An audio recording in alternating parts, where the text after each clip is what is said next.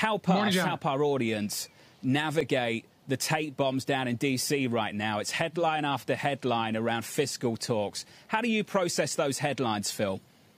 Yeah, I think the last 24 hours of price action, Jonathan, are extremely telling.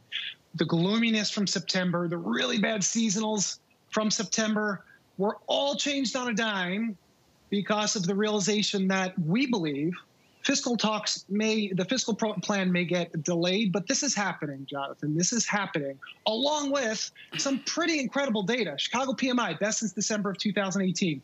ADP payroll report, better than expected, setting us up for a really nice payroll report coming on Friday. Jonathan, there is no denying that we are in a new cycle, and that is the signal. It is not the noise coming from Washington, John. Phil Camporeale, how do you separate the noise, as you call it, from equity market performance? I mean, it's a task that everybody has to do every day. I would suggest harder now. How do you make that separation? Well, Tom, it's a really nice spot to be a multi-asset investor right now. I think that's the key. So there's two sides to the multi-asset portfolio, right? The 60 and the 40.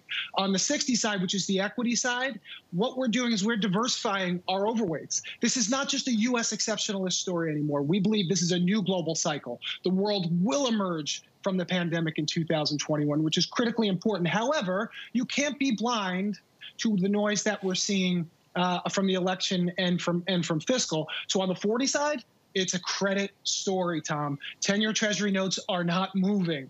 10-year Treasury notes are not really going to protect the equity allocation. We believe credit is a great place to be, both from the investment grade side, the securitized side, which is non-corporate credit, and high yield. Those three things make up 75% of our fixed income. If you think about what the aggregate is, Tom, that's 85% government bonds. So we are making a big bet on credit because government bonds aren't moving, Tom.